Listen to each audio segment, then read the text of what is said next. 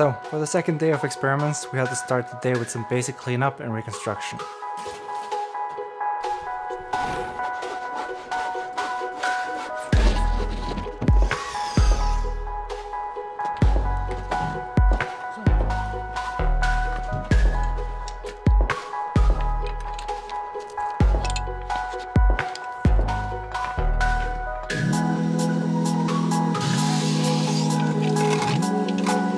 After having tested the sprinkler head at different pressures, we settled on about 0.8 bar, which gave a flow rate of about 65 liters per minute.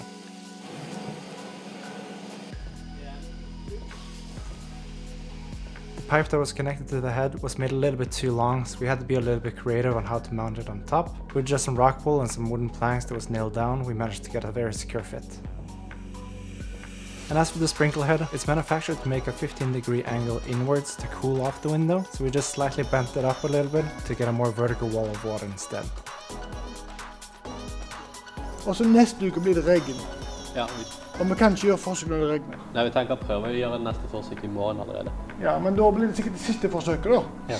Så må det være med vinduet. Ja, ellers så blir det, hvis det gode nok resultater uten vindu, så tar vi bare et kontrollforsøk. Ja. Gjør det samme en gang til. Ja, da vil droppe hele vinduet da. Ja. Men poenget det begrenser hvor mange forsøk man kan gjøres. Så jeg synes det bedre å ha en lengre bane I dag. Ja, det bonus.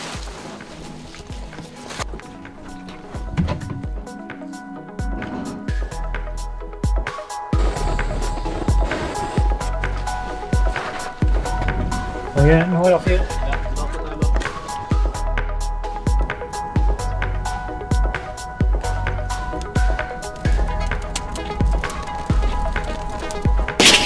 Ja, det var kjørt med en gang.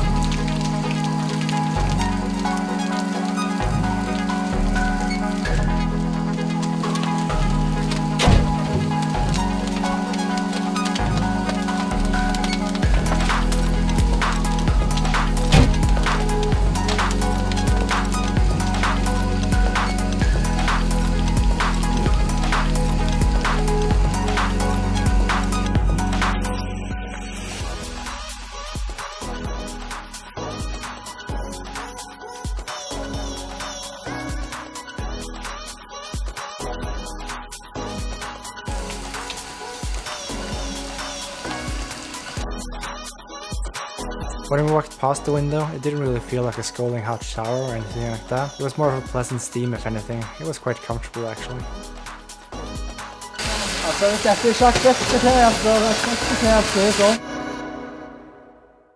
Even though we were quite comfortable walking past the window, the accept criteria of the 5 kilowatts per square meter for the heat radiation was breached after about 6 minutes and staying about 7 kilowatts for the most part afterwards. It then later maxed out a little bit over 8 kilowatts after about 22 minutes. As for the accept criteria of smoke accumulation, it requires a clear vision of about 10 meters distance for a height of 2 meters. That's quite hard to measure with good accuracy. I personally watched through the footage and it seemed like there was about 2 minutes and 34 seconds of bad vision during the first 10 minutes, meaning it was bad vision for about 26% of the time.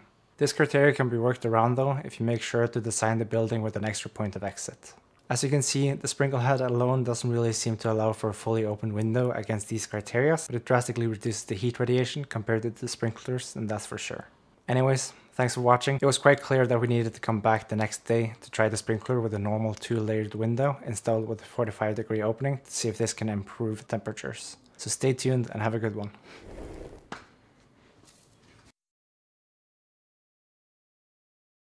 I'm gonna give it up on